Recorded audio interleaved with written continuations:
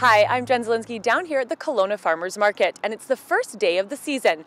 And after all the rumblings last year, the vendors have decided to stay put. And it's a good thing too, because this year is their 20th anniversary, and they've been at this location for about that long. The membership voted to stay put here, even though we don't have tenure, which means we lease year to year.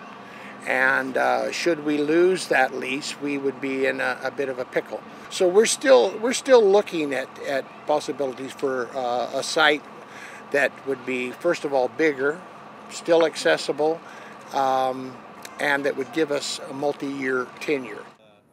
The market is also continuing to grow with no prospect of slowing down. There's nearly 200 vendors involved, and that means more space is always needed.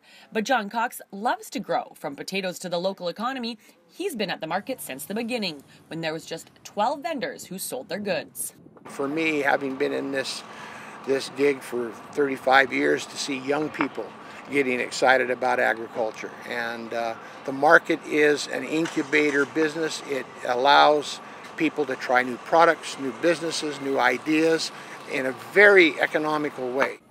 Rain didn't hamper shoppers from buying local on the first day of the market season. In fact, there was a steady stream of supporters happy to be back on the corner of Benvolin. What's your favorite thing about the farmers market? The bouncy house for the kids. The weather and the local produce. Just more the people and the vendors than anything else. I just moved to Kelowna, so I'm pretty excited about coming to the farmers market and seeing everything that they have. Yeah.